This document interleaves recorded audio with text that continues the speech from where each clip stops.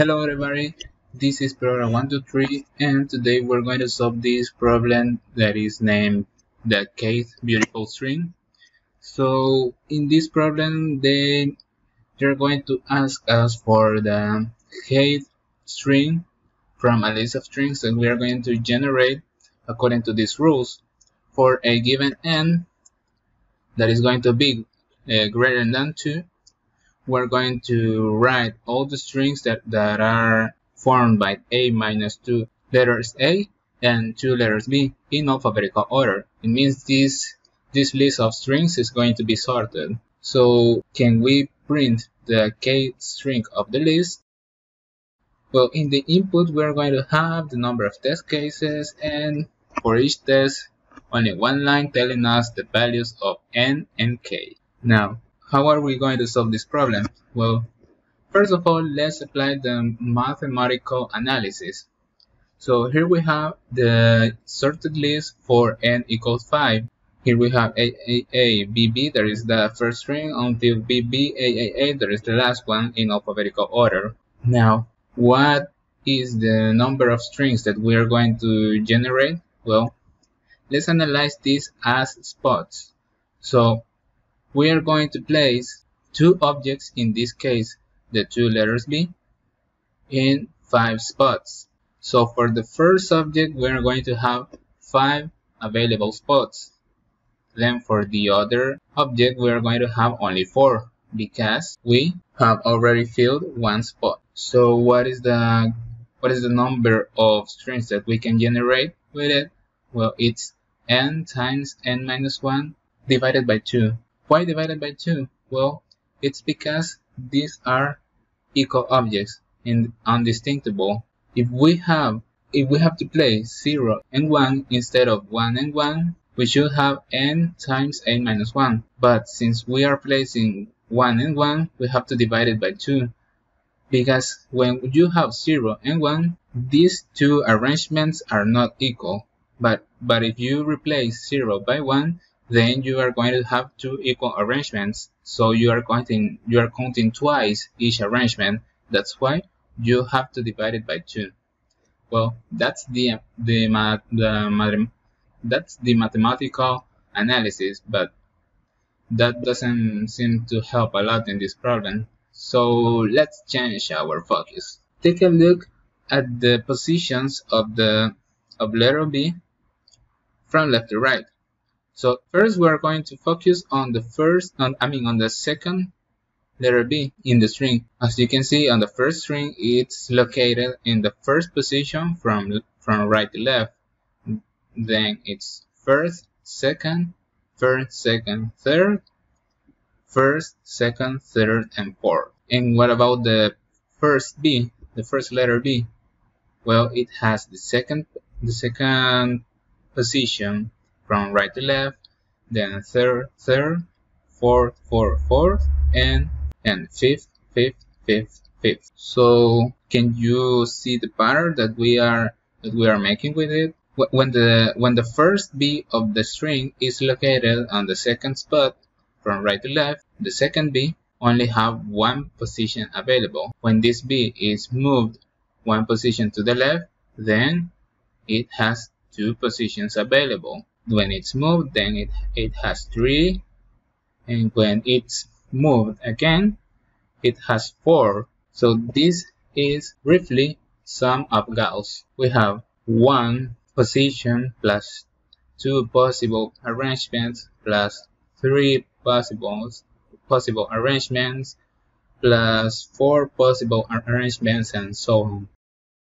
So with this analysis we get to the total described previously, n times n minus 1 over 2 divided by 2, which is sum of Gauss. So this is how we are going to solve the problem using these indices. Okay, how are we going to code this? Okay, I am using online compiler of CodeChef.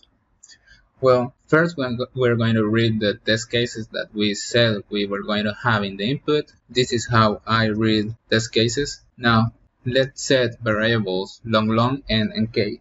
Now, we are going to start with this variable equal to 1. Why?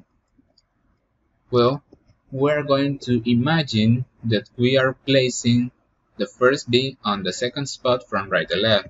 So we have only one possible arrangement. Let's say k is equal to 5. And now we're going to simulate this. Okay, so is 5 greater than 1? Yes, it is.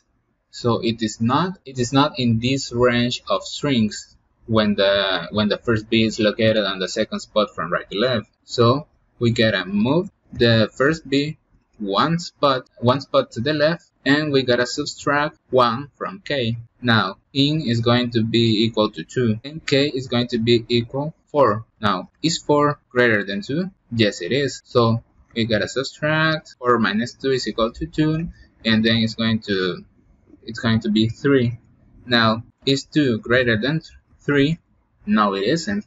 So we have finally found the range in which our string is located. It is located when in the range where the first letter B is located in the 4th spot from right to left. We know that. So according to this value in, we're going to place the first letter B, and according to the remaining of k, we're going to place the second letter B. You're going to see how. Okay, so here we have the string that is going to be printed at the end of our code, and we're going to run a for cycle from 0 to n, and we're going to focus on these two positions, which are going to be the indexes of the spots where the two letters B should be located. The first one is going to be located in the, as we said in our example, in the 4th position from right to left. So it's n minus 3 minus 1, and that is the 4th position from right to left. Now, as for the second B, we're going to put it on the remaining variable k. So in this example, k was equal to 2, so we're going to place this on the 2nd position from right to left. That's why we are going to assign a letter B in both of these positions. The rest of them are going to be letter A, and that's it. We only have to print the string that we have just made, that we have just created, and run our program with the test cases provided by Codeforces. Okay, here we have our answer. In the first 4 test cases, they are asking us for a string of length 5. So they are asking us for the first string of length 5, the second string, the 8th string, and the 10th string. So we are going to see if they are equal to the ones that we have right here. So let's see. Well, actually the first string should be this one. Then the second string should be this one. If you remember that, the second string is AAB, AB.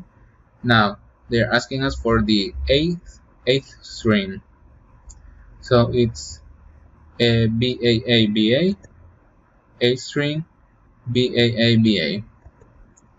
And the 10th string, well, is actually this one. And well, that's it. That's the code for this problem. It was a hidden Gauss sum. It's interesting to see it, and I hope you guys like this video. I hope you share it with the ones who need it. And that's it for today, guys. So bye bye.